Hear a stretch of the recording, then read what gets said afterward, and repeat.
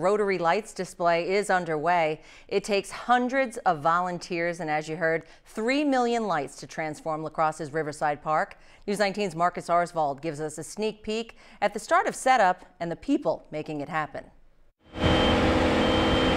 It takes a team of people to put up the Rotary Lights. When a group of us got it started 25 years ago, we never would have thought that it would have grown to what it is today. Amy Prajinsky wanted to be a part of the process this year. This is a great team building event for us because it gets us all together outside of work to enjoy each other's company. She works in the ultrasound department at Gunderson. Putting up the lights is a refreshing change for her team.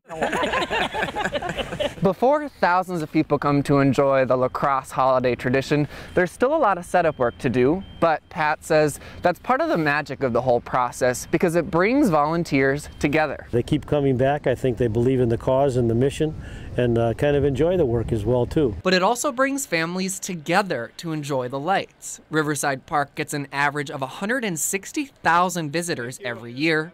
And a lot of those visitors bring a donation for a local food pantry. And it feels great. I'm going to leave happier than I came here because it feels good to help other people. On November 29th, Rotary Lights opens up, lighting the path to a new season of giving.